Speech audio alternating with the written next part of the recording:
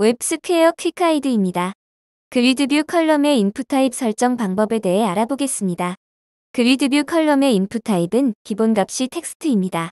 다양한 인풋 타입을 지정할 수 있으며 그리드뷰 셀은 인풋 타입에 해당하는 컴포넌트와 비슷한 방식으로 동작합니다. 본 비디오는 그리드뷰의 다양한 인풋 타입을 설정하고 설정한 인풋 타입과 관련된 속성을 정의하는 방법을 설명합니다. 그리드뷰입니다.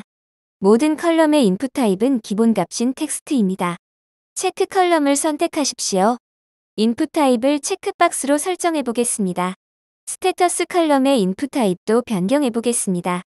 현재 스테터스 컬럼의 인풋 타입은 텍스트인 것을 확인할 수 있습니다. 스테터스 컬럼을 선택하고 인풋 타입을 실렉트로 변경하십시오. 체크 컬럼과 스테터스 컬럼에 각각의 인풋 타입에 해당하는 아이콘이 표시되는 것을 볼 수 있습니다. 데이터 리스트 1과 데이터 리스트 2가 미리 정의되어 있습니다. 인풋 타입을 체크박스와 셀렉트로 지정한 컬럼들은 데이터 리스트와 바인딩해야 합니다. 스테터스 컬럼을 더블 클릭 후 데이터 리스트 2와 바인딩하고 표시할 항목의 라벨과 밸류 값을 저장한 컬럼도 각각 선택합니다. 참고로 체크 컬럼은 데이터 리스트 1과 바인딩했습니다.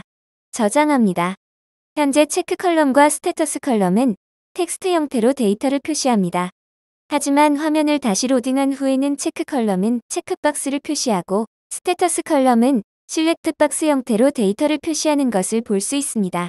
웹스퀘어 퀵가이드를 시청해주셔서 감사합니다.